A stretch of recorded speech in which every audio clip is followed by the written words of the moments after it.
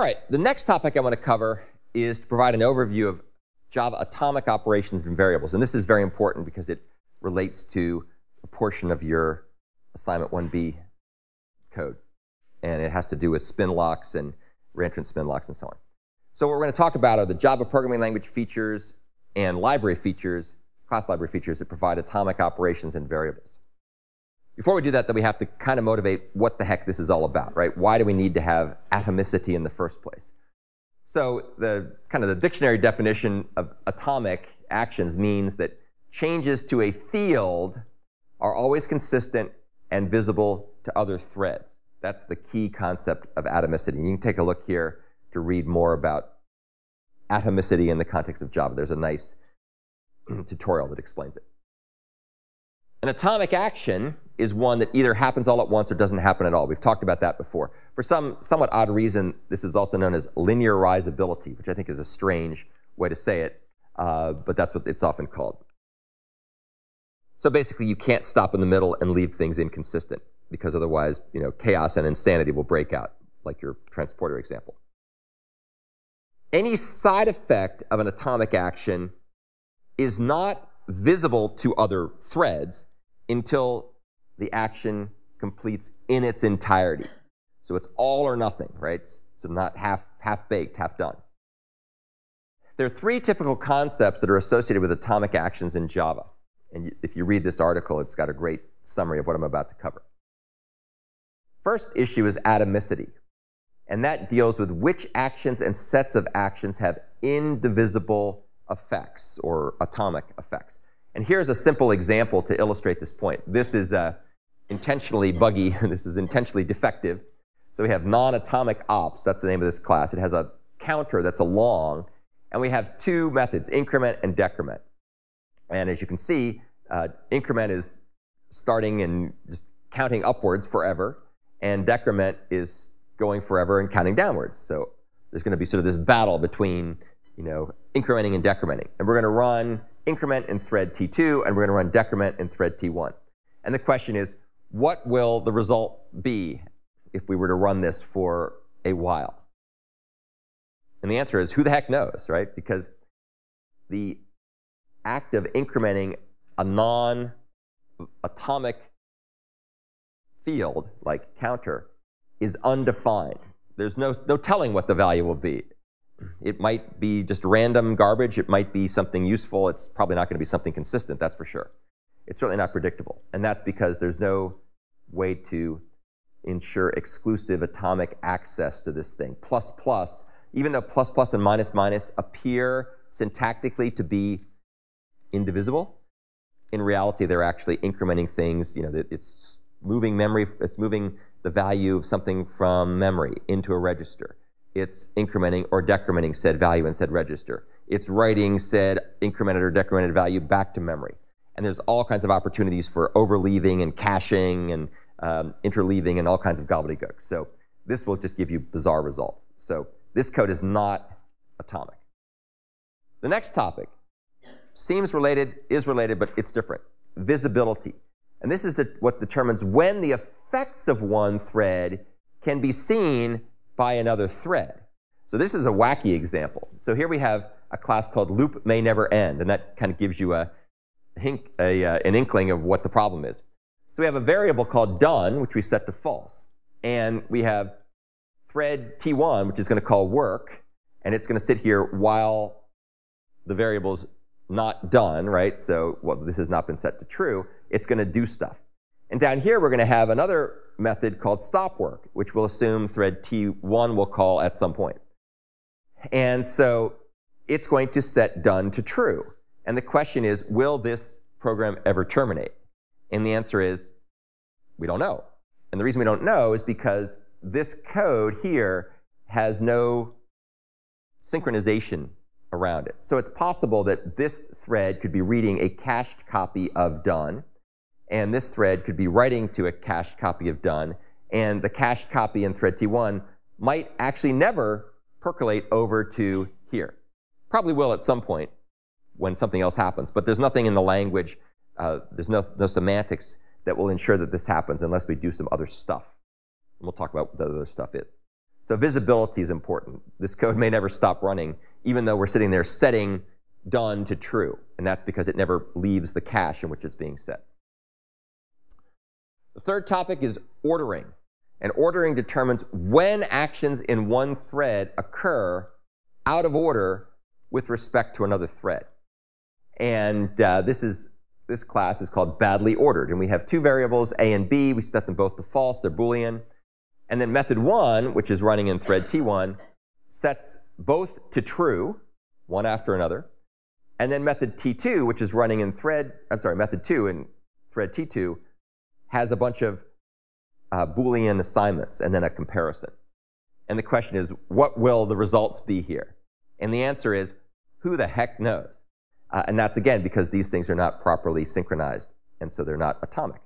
So it might be that for various reasons having to do with the weakly ordered memory semantics, it might be that thread 2 will see B have the value of true, but A might have the value of false, even though A and B occurred in the order A equal true, B equal true. It might be the case that the memory gets propagated to the other thread in some other order. Moreover, after we read A the first time and see false, we might read it again a second time, and now it'll be true, even though we've done absolutely nothing whatsoever to A. And then, who the heck knows what this is going to be, because these things may have all kinds of strange values. So that's what ordering is. Ordering says, what's the order in which things occur? Well, if you aren't careful and you don't define your code properly, then we don't know what the order is going to be. And so, of course, synchronization comes to the rescue for all that. Let's talk a little bit about atomic variables. Now we're really starting to move into the next programming assignment. So Java supports several types of atomic actions. One type is something called a volatile variable. And this is funny because there's also the concept of a volatile in C and C++, which is nothing at all like volatile in Java. Common source of confusion. Great question if you're interviewing someone for a job and they claim to know C++ and C and Java. You can trip them up almost assuredly by asking them to explain the difference between volatile in the different languages.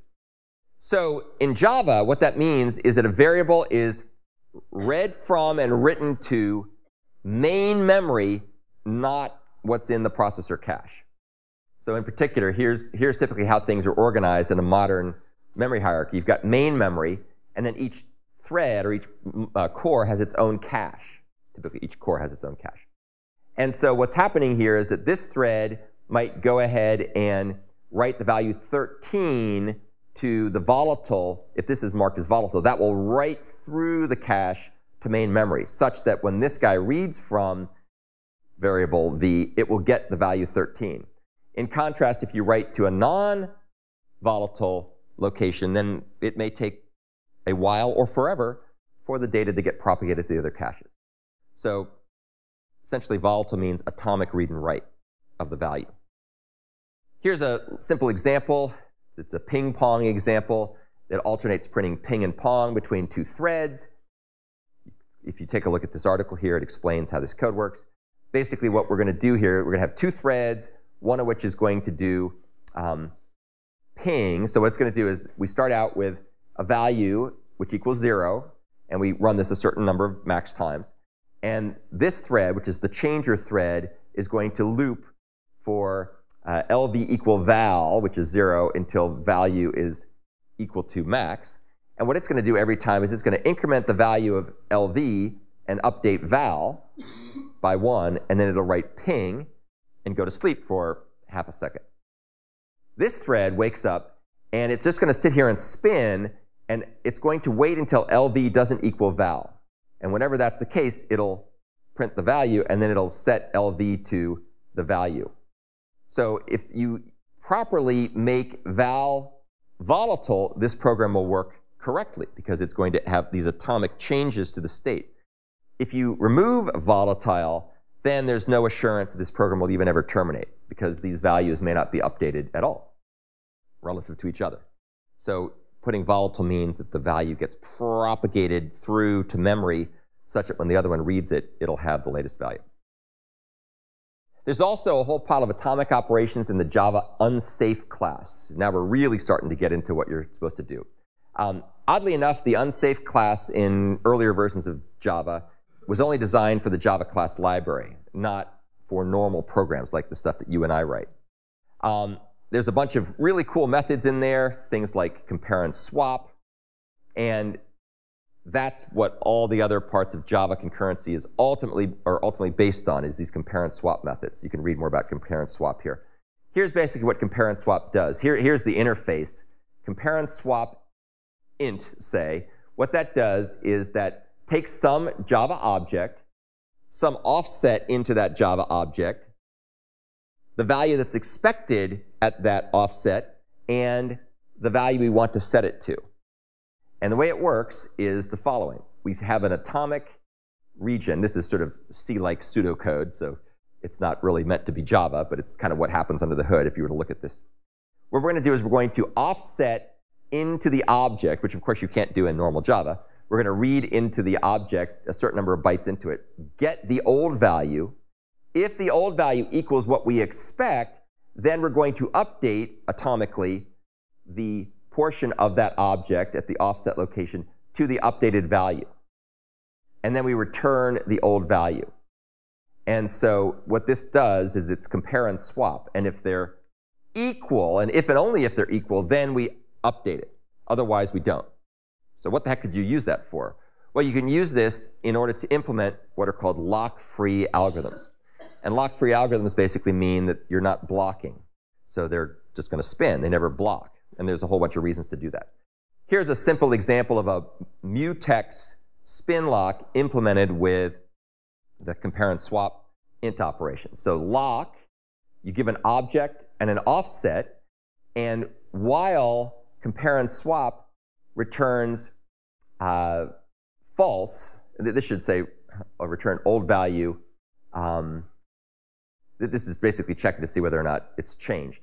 So while compare and swap returns false, or sorry, while it returns true, we're going to keep spinning. And what that's trying to do is it's saying basically wait until the value is unlocked and set it to locked. So unlocked is 0, locked is 1. And so what it keeps trying to do is it says, while we haven't actually, while the thing is currently busy, keep spinning.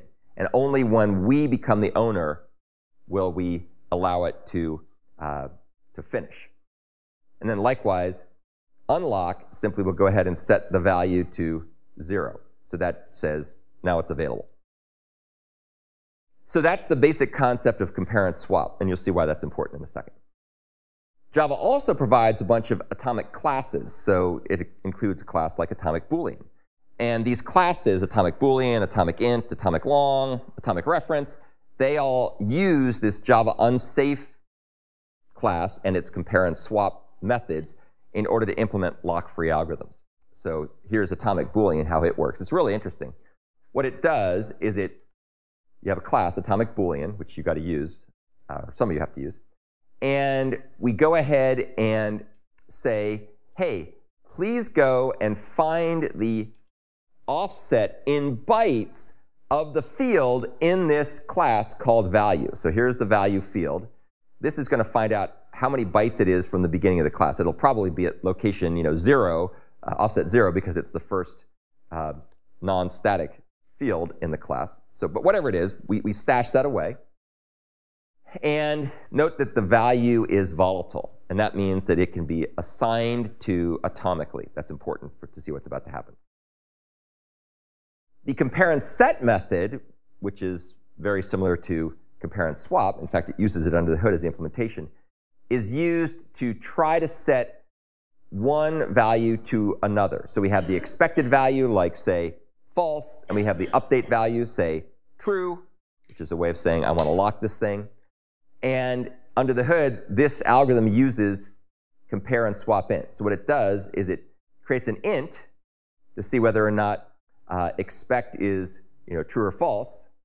And then what it does is it will call compare and swap int. And what that's saying is only change the value of the Boolean to update if its current value is what we expect. So what the heck does that have to do with the assignment? Well, if you're writing a lock, a spin lock, what you want to be doing is you want to start out with the lock being available or unlocked, 0. false. And then the compare and set operation will let you try to write the value true into the atomic Boolean. And if the value is currently true, it's going to fail. Because in that case, what we expect, false, doesn't match what we're trying to update, which is true. So if expect is not false, then this thing will fail. And so your code that you write will have to use this knowledge in order to be able to write the spinlock. So you're basically going to use an atomic Boolean. If you're doing the undergrad version, you use the atomic Boolean in order to do the spinlock. If you're the grad student version, you have to use an atomic reference. But it's the same basic idea. And then here's how things get set back to their whatever value you want. Notice that value is an atomic volatile, so we simply go ahead and give it the appropriate value. Okay, so that's the end of the atomic operations and variables overview. You should now have a much better shot at doing a portion of the next assignment.